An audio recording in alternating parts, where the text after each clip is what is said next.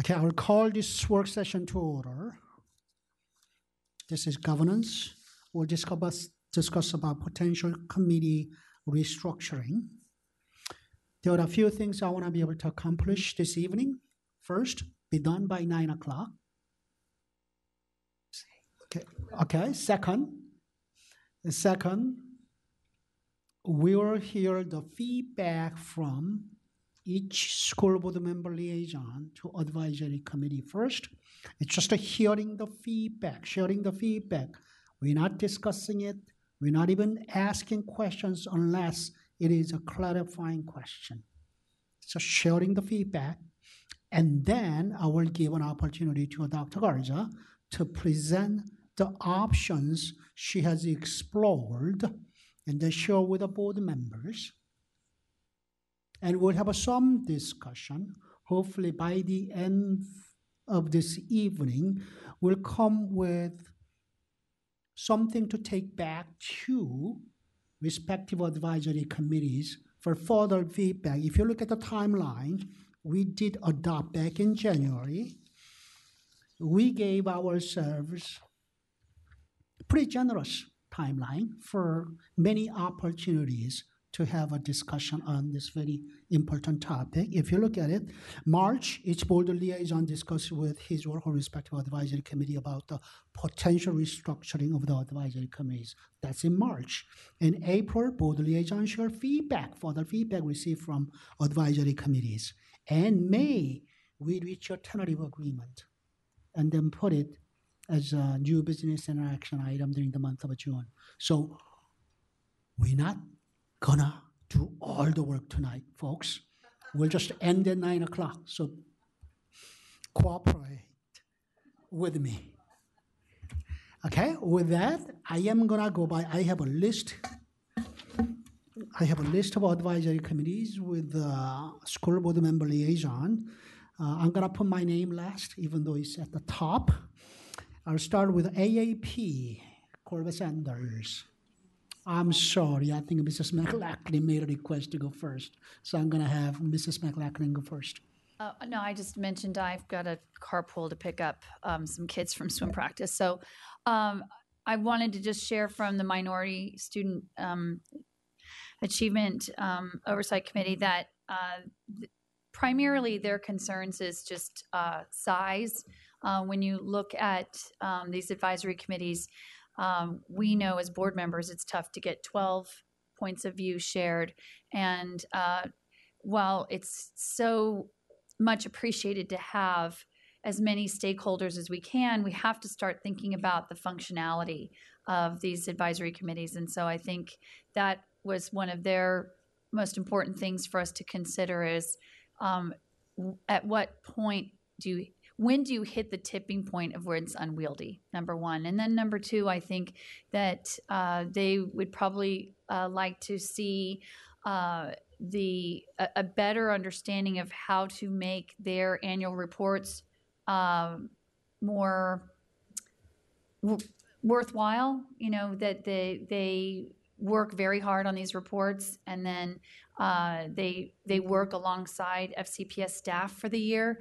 And so the goal would hopefully be that through that interface, instead of the clunky approach we have now, which is they present in June, then staff gives a response, and then sometime in the fall, they're in the midst of trying to do their work again. So one option would be that as the staff is working with them throughout the course of the year, if there's a committee report recommendation and then staff who's been working with them all year has a minority report or, opinion that they want the board to understand and take into context, here's their recommendation, here's some of the caveats and concerns from staff. It's all right there. And then I think that they would welcome something like we're seeing in the proposal where maybe we're doing one of these not having them done within 2 weeks at the end of, late May, early June. And so it's suddenly a crash course. Now, we would need to think about, since we try and start on a calendar year, or the school calendar year, if we're doing them on a monthly rotating basis, how does that work with our appointments? So, so anyway, I think that it'll be very interesting to see what the other committees think, but those were the key points they shared with me.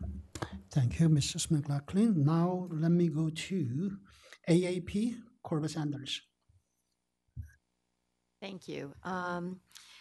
In speaking to the chair and vice chair or co-chair of the Advanced Academic Programs Advisory Committee, they actually welcomed a review of all of our advisory committees. They feel that it is a critical piece of our governance process to have advisory committees in key areas, but they really feel strongly that when we task our advisory committees, that we need to task them with real and meaningful work that takes advantage of the expertise and experience in the community that they bring to the table.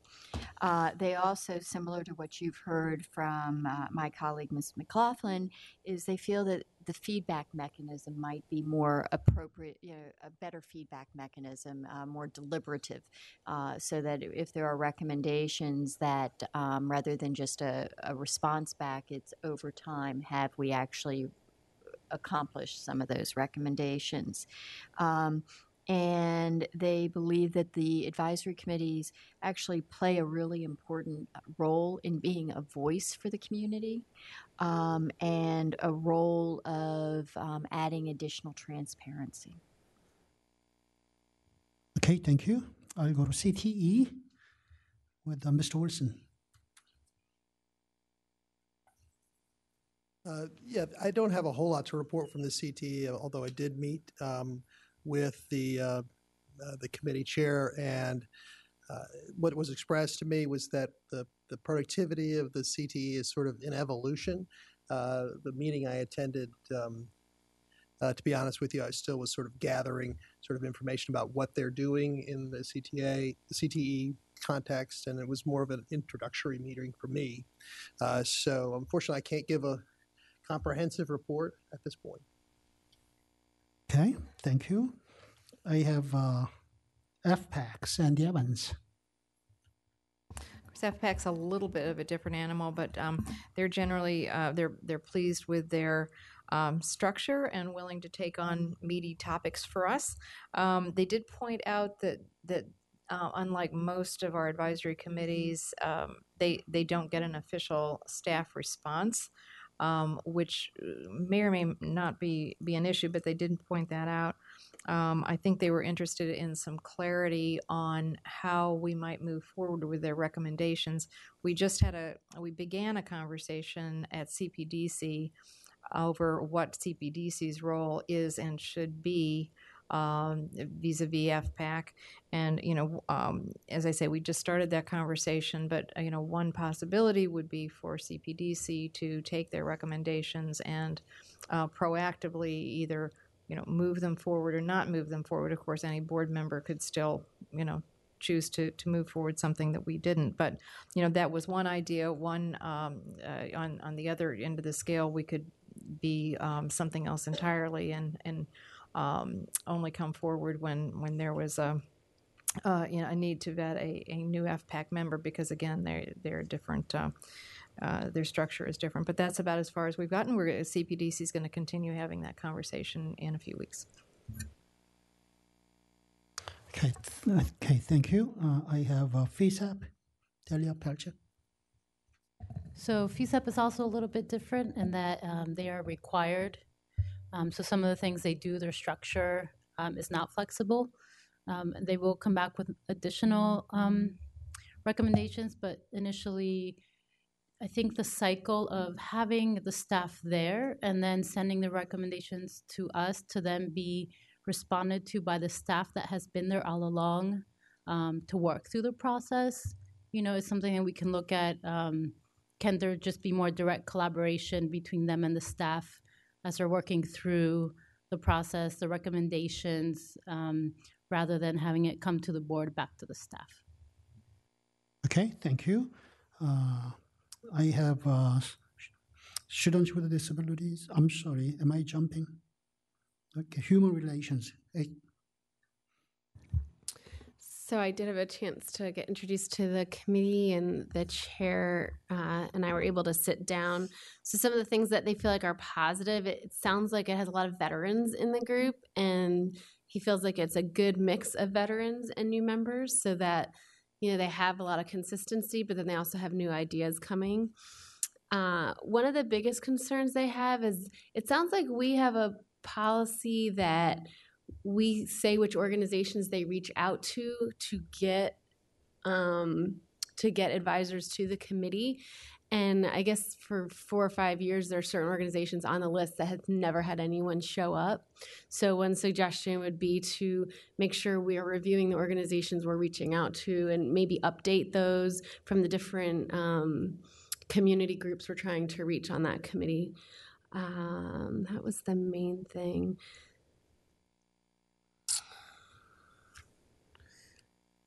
And yeah, that's it. Okay, thank you. Okay, I have student health. So the SHAC committee, so they've been very involved with policy work this year, and they had some specific recommendations. They like the ability to be able to give some real policy advice to the board as we work through that. They like being able to have staff and citizens working together for this final product. There is some concern from that the officers have the possibility possibly having a 2-year term, since it seems like some of the turnaround slows down a long-term project. So that was brought up. And the ability, or maybe making it easier to have subcommittees that focus on specific projects. I know some committees have that.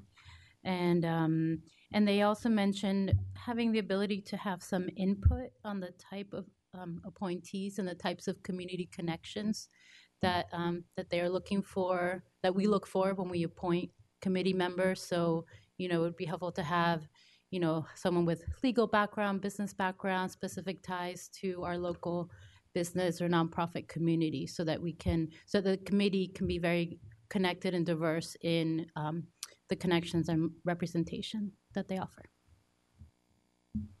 Okay, thank you. I have students with disabilities.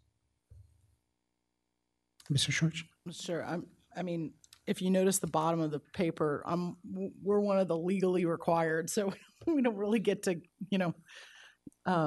get away with anything other than, we're legally required to have this.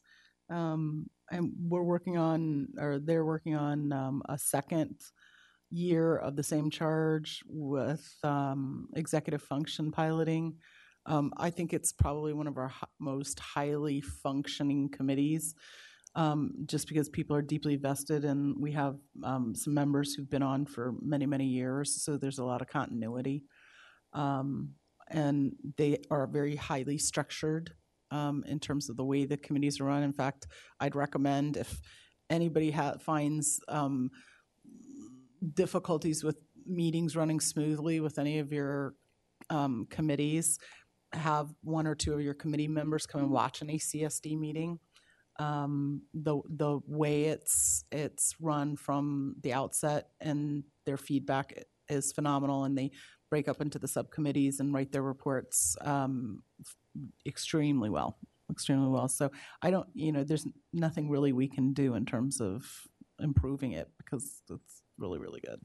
Okay, thank you. Title I, Jeanette Huff. So I also got my crash course on this committee, and they were really helpful in understanding what they're working on and things that are working well for them. So one of their main maybe suggestions was that if we as a board were giving them a clear charge and better feedback on the recommendations that they give. Are they too specific? Are they not specific enough? And they actually were showing me their recommendations from last year, and the recommendation itself seemed very general. When I asked them about it, they kind of chuckled, because in some senses, it was a very obvious recommendation.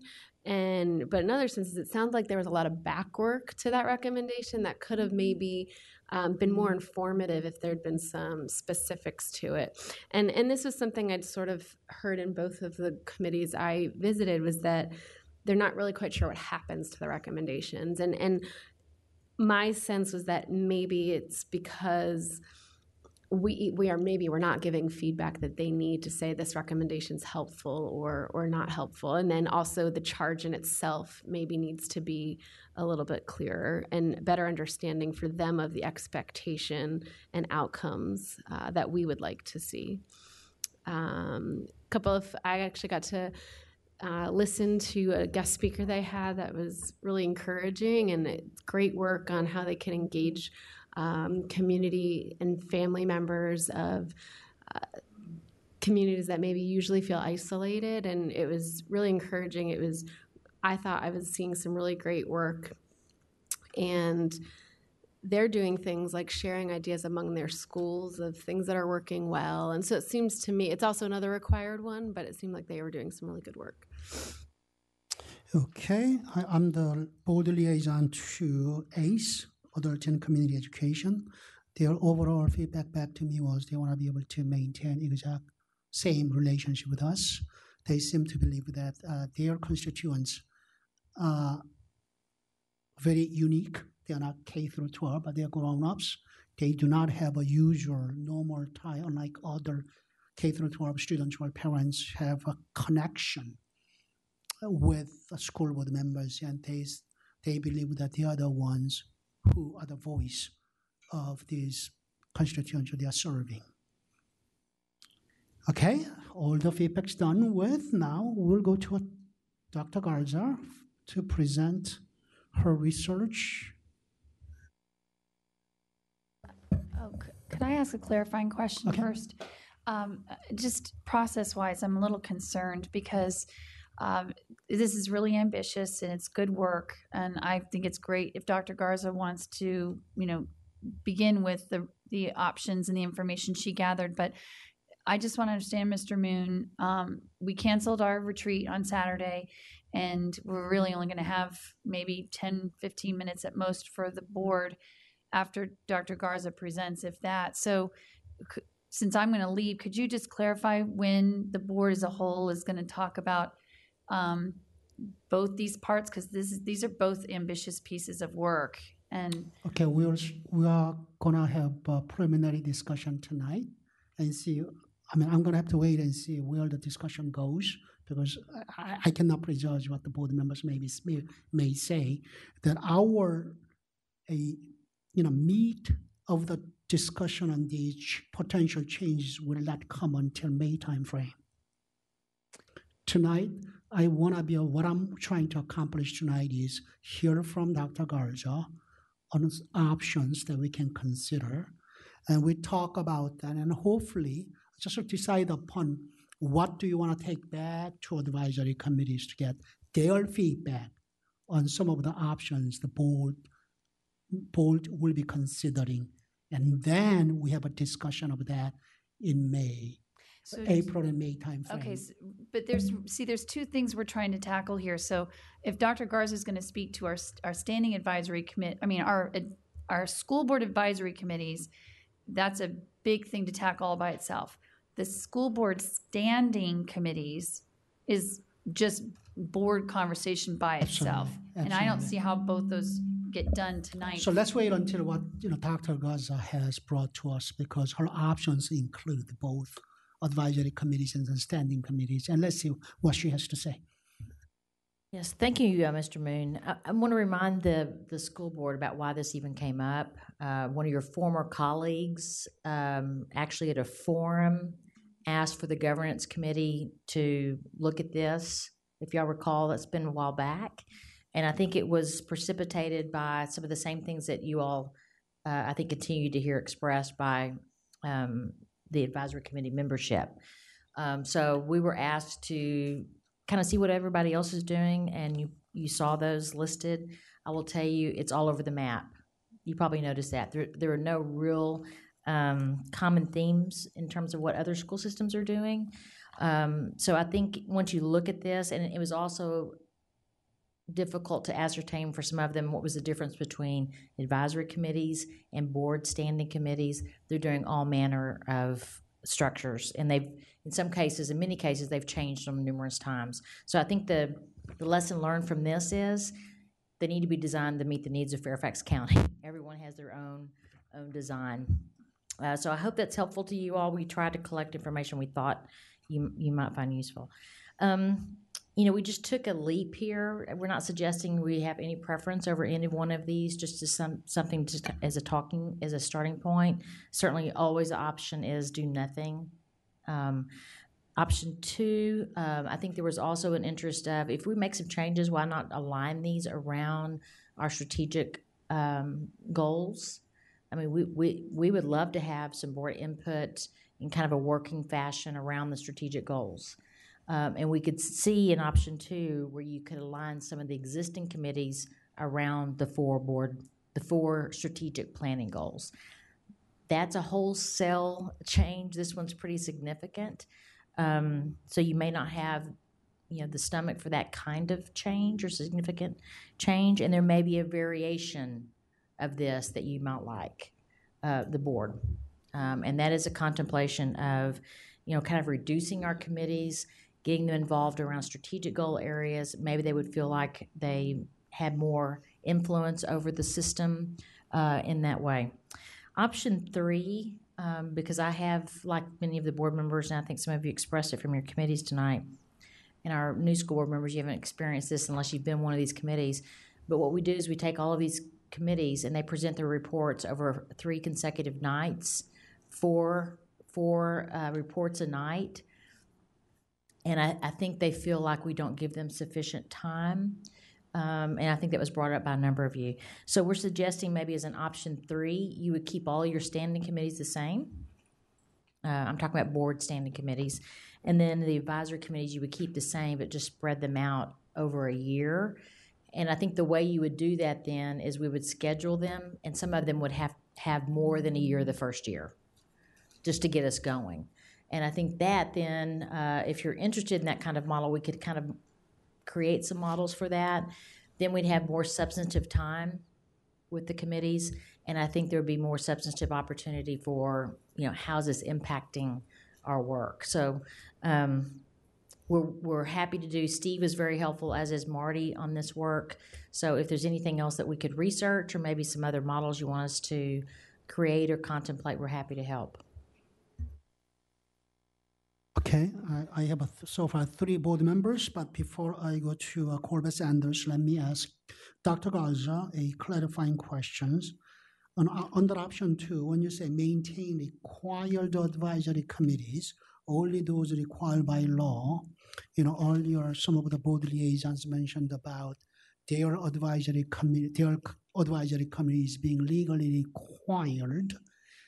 But I think there's a distinction between a legally required advisory committees for the school board versus legally required committees for the school system, i.e., I believe the CTEAC, Career Technical Education Committee, is legally required for the school board, and students with a disability, ACSD, is also legally required for school board to have as its advisory committee. But I think Title I and they are required for the school system, so they could be reporting, they could be interacting with the staff as opposed to school board. So that's my interpretation. If I'm wrong, just let me know. So when you say maintain required advisory committees, did you mean to say all those 4 committees? Okay, thank you. With that, let me go to Corbett Sanders, to be followed by Strauss and McLaughlin. Well, if Mrs. McLaughlin, if you have to go, you want to go first? People don't mind. I probably should be leaving in please. 3 minutes, which is great for my colleagues because they'll have to be fast. Dr. Garza, I appreciate, since I serve on governance, you helping us look at what the other surrounding jurisdictions have. I just want my colleagues to know that I really do see these as 2 different major pieces of work. I think that we have to be mindful of the fact that we did cancel the retreat this coming Saturday, and I really do believe when it comes to the school board's standing committees, the board work we do, is going to require some really robust conversation about how we believe we can wrestle with the major work that we do, and what is the value, and what do subcommittees then contribute to the work we do. And I don't feel like tonight is going to get us there. So my advocacy would be, at minimum, you task this back to governance to start fleshing out what Dr. Garza has listed here. And then we're going to really need to, I believe, have another work session before May to really allow you guys to kind of digest what Dr. Garza's had here, and maybe some of the things. That's for the standing committee piece. For the advisory committee piece, I will just tell you that I think it's essential that we capitalize on the 1 million people who live in this county who are subject matter experts to advise us, who don't have the time nor the individual staff that serve on the school board office to help us do this great work. So while I appreciate Dr. Garza recommending that perhaps that staff works with them and we get a report back, I think we need to remember that we rely on these advisory committees because we don't have staff, and we don't have analysts, and we don't have people who can help us do the board type work. So I welcome the opportunity, again, through governance and also talking with our committees, how do we make them more effective? Because I think that's the biggest piece, that they are saying it's a big time commitment on their part, and they want to know they serve a value. And I do think that through governance, we can work with Dr. Garza in identifying ways to maximize and be more efficient with staff investment of time. I think staff spend a lot of time with our advisory committees, and maybe we can figure out a way to streamline it. Because the advisory committees have told me that staff do a lot of presentations in a meaningful way, but as a result, it's just a lot of staff work, and then the very people who are there to bring their subject matter expertise actually don't dialogue with each other. So again, that's my preference. I really think that this is only touching the very beginning of this topic, and without the retreat, I really hope you'll all agree that we're going to need to make sure we put this on, and whether it's a Thursday night work session again in March to talk about our standing committees. And in terms of the advisory, Mr. Moon, I'm comfortable with that. Now we're going to go back and talk some more with our committees. And, you know, we could do that work again, but I almost think we need to have one work session on school board standing committees, and then a separate work session conversation about our advisory committees, because it's a lot to tackle both at the same time. And I think we want to do justice to both. Thank you, everybody. Okay, thank you. Mr. Moon, if I might clarify, we did not make any staff recommendations. We were doing the homework that the governance committee gave to us. There could be a multitude of other variations in this, and so there isn't a formal recommendation from us. I understand. Okay. I understand. Okay, with that, I have Ms. Cora Sanders. Thank you. I would second that we should parse this out, breaking apart the board committees versus the advisory committee discussion, and in addressing the advisory committee discussion, I would like to suggest that maybe we look at a hybrid, because I absolutely agree with you, Dr. Garza, that it's important, or it would be useful to tie the work of our advisory committees to our strategic plan. And that also leverages the feedback, or addresses the feedback I think we've received from most of the advisory committees, which is that they want real and meaningful engagement. And so kind of piggybacking on what Ms. McLaughlin said about the ability of our advisors to actually have provide some staffing to the individual board members, being able to have the charges for each of the advisory committees more closely aligned with the strategic plan would be wonderful. Okay, Mrs. Strauss, to be followed by Ms. Evans. First of all, I agree that the FCPS and the Title I parent advisory committees are their own piece, and they have a very different operation and goal within what they do each month, so that I am not sure that we need to give them a charge, actually. They do excellent work that meets their own particular needs. So certainly the charge needs to be tied to our strategic plan. Over the years, we've always tried to tie the charges to whatever the school board overall goals were. So we've always tried to do that. In terms of what to do with the remaining citizen advisory committees, some of these have been around for a long time, and there are a lot of people who are on the committees that enjoy being on the committees. And I think culturally, in many ways, it would be very hard to get rid of them. I think there would be a lot of pushback in the community. And some of these committees have, over time, provided some very meaty recommendations to the school board that have resulted in dramatic changes, progress, what have you. Some maybe not so much, but it would be wonderful to have committees around specifically our strategic goals, but I am not sure getting rid of the citizen advisory committees to somehow do that. I think we'd get a lot of very sad citizens if we took some of these committees away. That would be my concern. Ms. Evans. Thank you. I wanted to understand option 2 a little bit better. Is this all one option? Dr. Gar, is the idea, or is this? It's whatever you want it to be. Whatever I want it to be. Okay. All How you like right. that? Okay. This is a Rorschach Okay, test. what we were trying to accomplish is, so what would an option look like that was aligned to our strategic plan? Because I do think there's some value in us doing work that we say already is a priority, and I think that the folks then that are engaged would also feel like they were adding value. So we tried to take existing committees and try to line those around the 4 goals. Did we do that very well? I'm not sure. That's what we were trying to accomplish. And we were also trying to establish some stronger board representation around those 2 that were beyond what's currently in place. For an example, goal 1 on essentially student learning, student success. We don't have really one board committee that's around that right now. Right. Many school systems you saw have a curriculum and instruction committee, and we don't have anything kind of comparable. So we kind of saw some value in that, but at the same time, you can't just add a lot more committees. You have to, if you're going to add new ones, you have to take something away. You know, we couldn't manage it.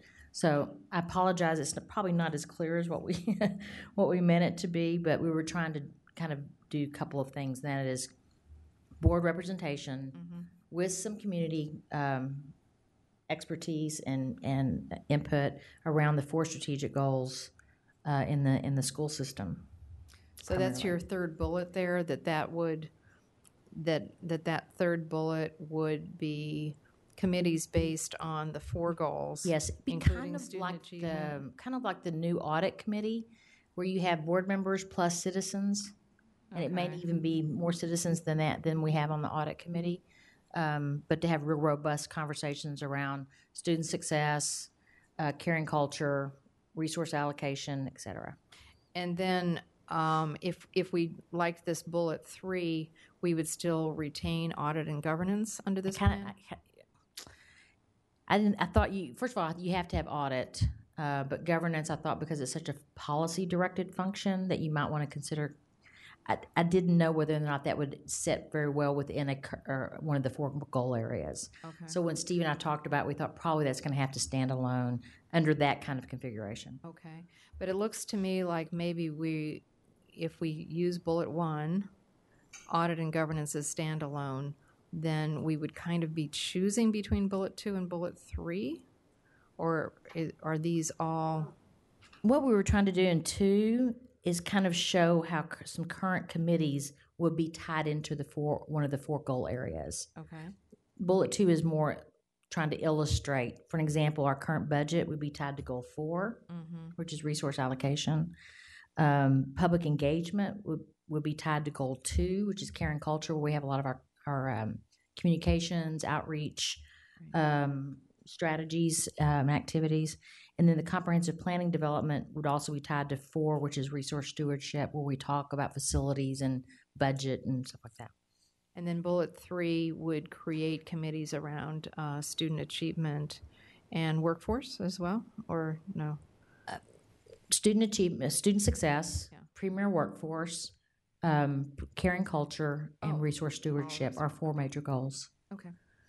I think that third bullet just kind of gets into some ideas for what the potential makeup of those committees could be, you know, how Okay. we would put that together. Okay, well, that gives us a lot to ponder. I guess I will say just having served on SHAC as a community member and having served as the liaison, I do think that that's a committee that does very substantive work. So I think that that's one that is required. Oh, all right. So that's Part of the system. okay. Okay. Well, I think it's Okay, we'll look into that. We'll look into that. Okay. Make sure that So, yeah. we need to have all the legally required committees. So I guess my other question then, Mr. Moon, once we've had a chance to mull this over, do you want board members to give their thoughts to you as governance chair on?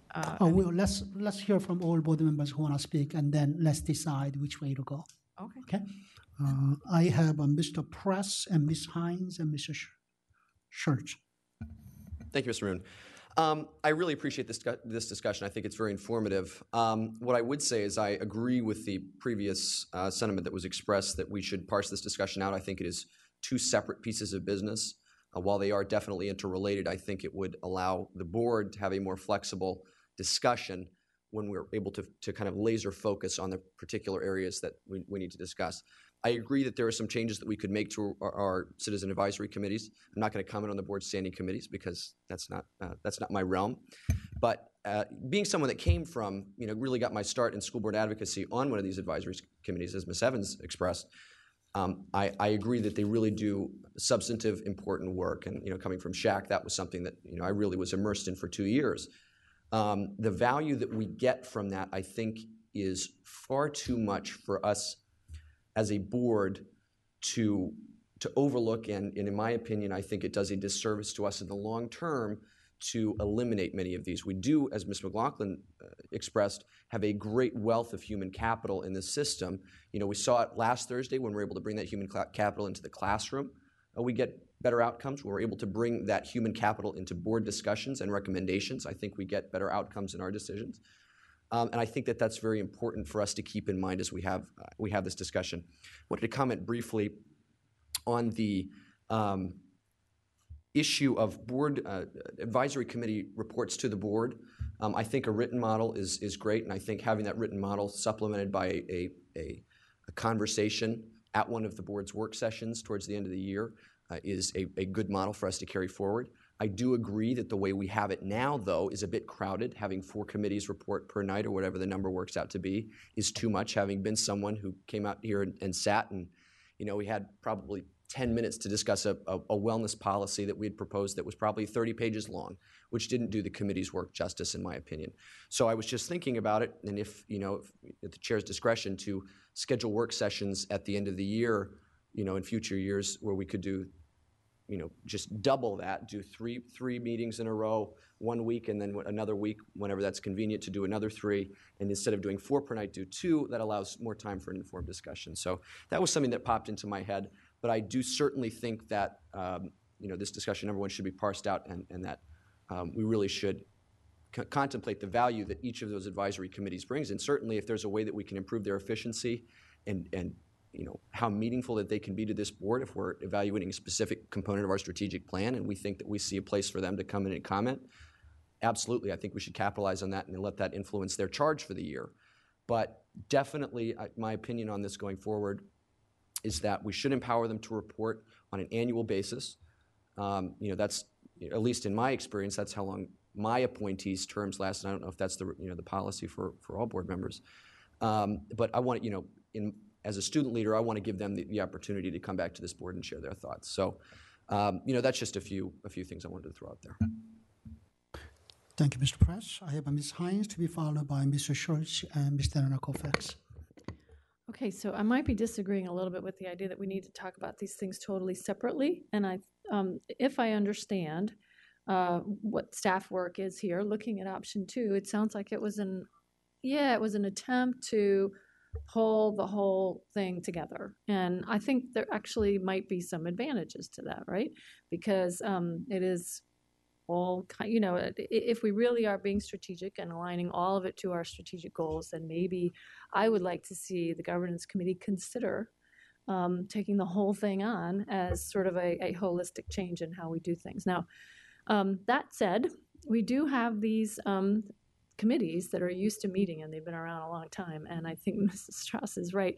So just going through the ones that we have that I guess are not required, because I think if we just say we're going to do away with them, we will get a tremendous amount of pushback, because they are doing good work. So thinking of where they would fit, like I guess SHAC would fit in the caring culture, I guess. I mean, just trying to think of where they could fit in, or how we could take the same work and kind of the same group of people and fit them into a new way of doing this.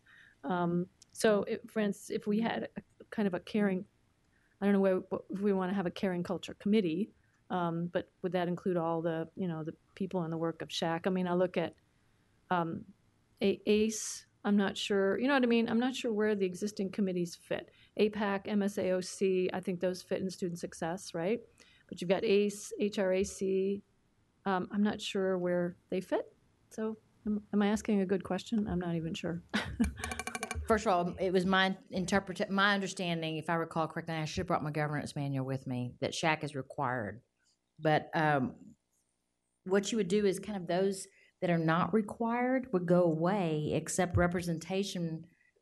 There would be people that are currently on a lot of these advisory committees that would then be probably nominated to be on one of these 4 strategic goal committees. So, I mean, there could be some of the same people, but just aligned to the goals. Right. So then it would change a lot. We'd have people who are used to serving on a 15-member committee, I guess, and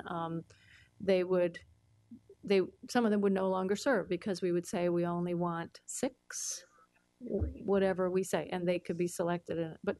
But maybe we could keep some of the, or all of, any of the folks who want to stay. Because that's the other thing, there are always vacancies on these committees as well. Right. You could even consider smaller working groups that look more like an audit committee, and then have a larger committee that's many more stakeholders.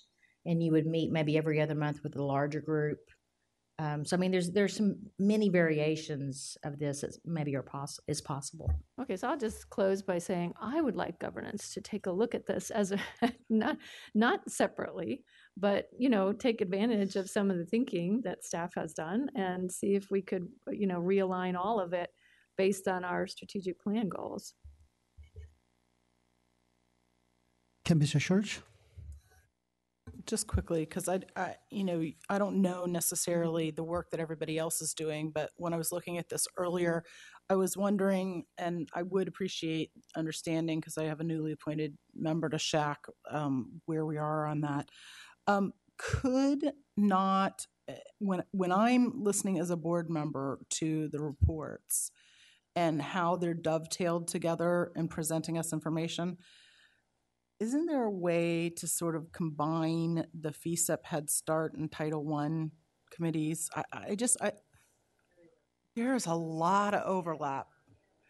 And it seems not only is there a lot of overlap, but there's also like a natural progression of if the parents are in FCPS and Head Start, and if they're advocates, they're naturally going to be so there's, I don't know, it just seems like there's a marrying of resources. And I just felt like, couldn't that looked to me like a streamline and focus, not hocus and pocus, right, Mr. Fairfax?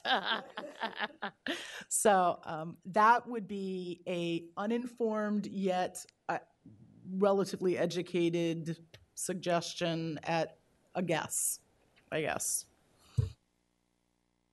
Okay, Mr. Colfax, to be followed by Ms. McElveen. Okay, I think this is a very big undertaking for us. I think there's great merit in aligning broadly committees to the strategic plan. That makes complete sense, given the hard work that we've done to have a strategic focus, and our committees need to be aligned with that. That said, when you start going down the road, I think that's going to be such a substantive conversation. When you start going down the road, like Pat was saying, okay, what's not required and where does that fit? And knowing the substantive work that these committees have done, to just kind of randomly say, so SHAC, APAC, MSOAC, now they're in student success, and we're going to, we know how hard those committees have worked. We know what they are capable of, and we know the reason they exist is because they they are special interest needs of the community, and they require that representation because let's be real, for whatever reason, if they didn't have that representation, their voices might not be heard in the aggregate. So how then do we take, I guess, and if we're going to the governance route, how, that's going to be governance's challenge to say, so you could have broad committees, right, that are aligned to each of the goals and still have these subcommittees. I don't know. There's all kinds of different ways to do it. But I don't think we can dismantle some of those committees and just say, okay, now we have 4 committees or whatever. It's going to take some conversation. Governance can bring suggestions to us, and then I think we'll have lots of conversations. And I'm not sure we'll meet that deadline that you have. Okay, Mr. McElveen. Just want to say the only 2 committees that are required under Virginia Code are ACSD and CTAC.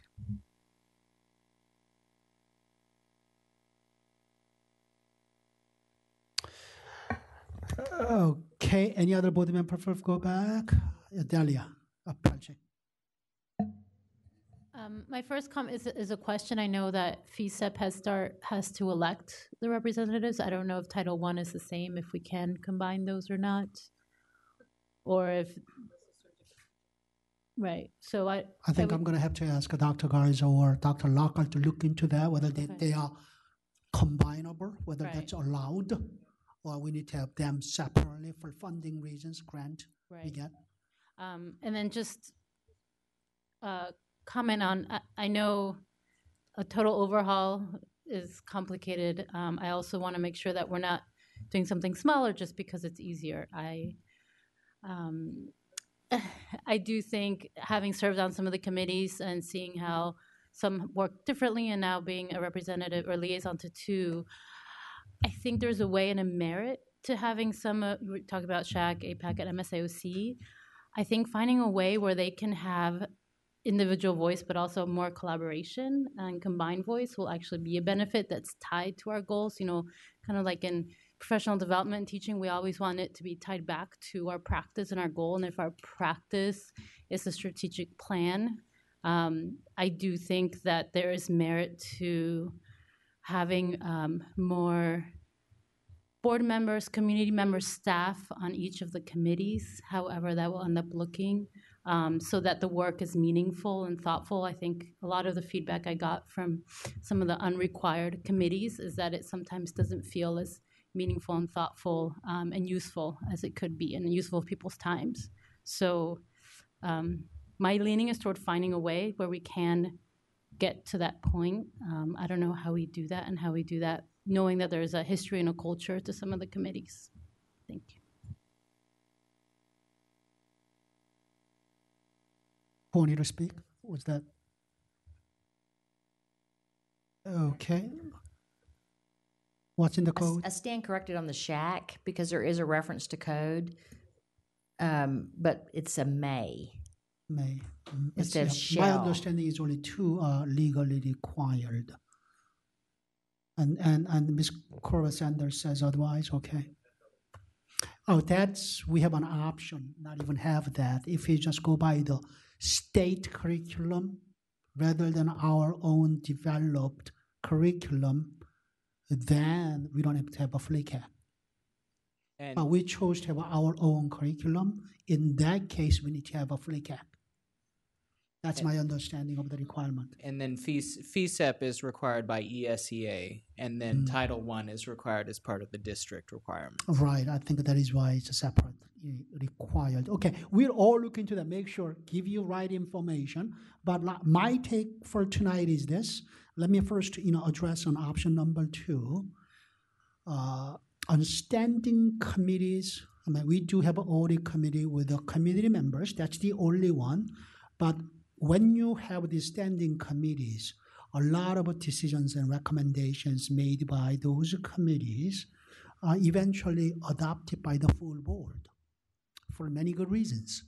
I'm not trying to discount the value of the community members to serve, but we are elected by the voters, and we are directly accountable to the voters for our votes on any of the decisions we make, not the community members. So I would hesitate including more community members to serve on the standing committees.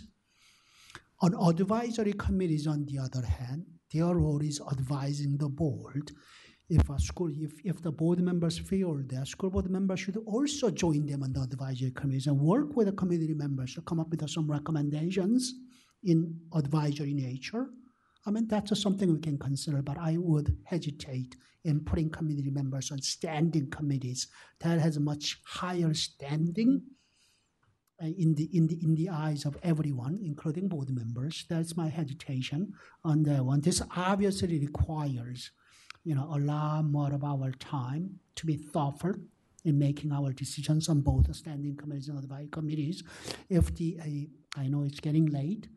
I am willing to, as a governance committee chair, to take this to the governance committee and give some more thought and come back to a full board with some more concrete, fleshed out ideas.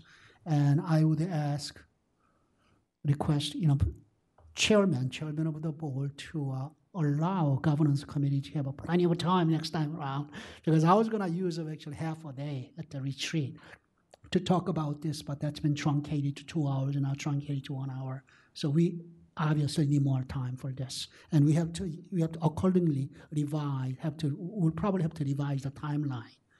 We have built in a little extra time in making decision by the end of June. And also on advisory committees, one of the things that we could potentially consider is, not having to wait until the end of school year to receive these reports. All these committees do not really, I know, Mr. Press will not have a student representative to start serving from September through June, that time frame. But for rest of us, that shouldn't be always the case. They could start from, a couple of advisory committees could start from January to the next December, and the report to us in December time frame rather than June.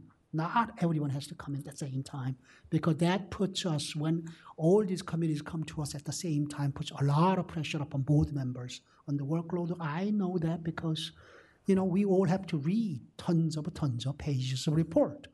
And when you have all those, reports, you cannot do as effective job as a board members to give the kind of attention those reports and those committees deserve to have from board members. So that's something we can consider. Even having, rather than annual charge, we could have a biannual charge. It doesn't have to be exactly every year either. I know Mr. Press wants to have a student representative every year. That's where I am. So if the board members will agree with me, I will take the whole thing to the governance committee. We meet on Monday. And Mr. Wilson and Mr. McElveen will be there along with Mrs. McLaughlin, and have a little more discussion and report back to the full board. Is that okay? Hearing and seeing no objection, this work session is adjourned.